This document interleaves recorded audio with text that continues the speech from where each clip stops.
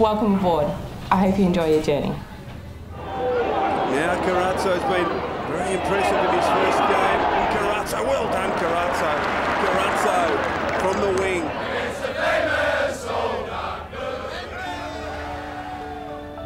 Since my grandparents migrated from Italy to Carlton, my family's had a really strong connection to the community and also to the Carlton Footy Club. Dad went to school in North Fitzroy, and so all of our family and all of our cousins grew up around Carlton, and everyone on my dad's side and mum's side for that matter as well are all Carlton supporters, and they, just that connection with the Italian community and with the club being in Carlton obviously is still really strong.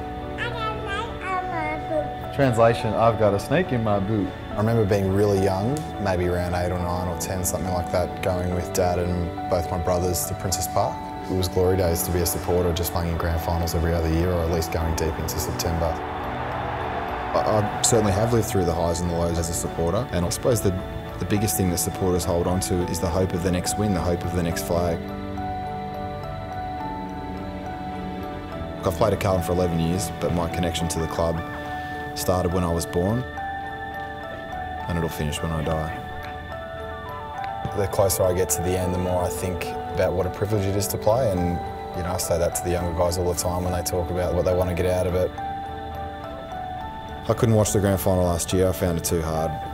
It was just a reminder to me that we'd missed a great opportunity and we'd failed the club. Because of that, you feel like you've failed as supporters. I'd like to think every player on the list understands that without the fans and without our members, that the club just wouldn't exist. I love this club. I really love this club.